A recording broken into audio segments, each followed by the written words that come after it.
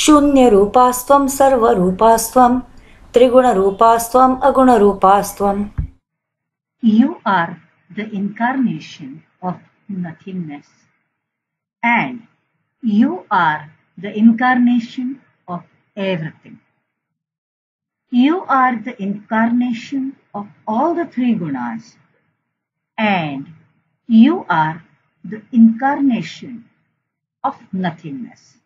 In short, Goddess of Wisdom expresses all the qualities that are present in the universe.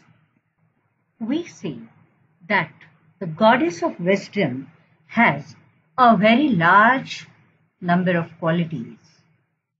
In fact, practically every quality present in the universe is seen in the Goddess of Wisdom. And it shows two things. One, it shows a variety of qualities the Goddess of Wisdom has, and it also shows the presence of wisdom in practically every particle of the universe.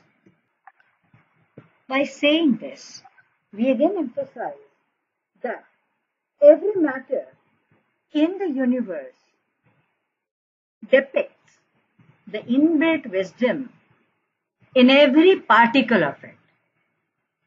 And as it follows the basic laws of nature, it also does so because every particle is an incarnation of the Goddess of Wisdom.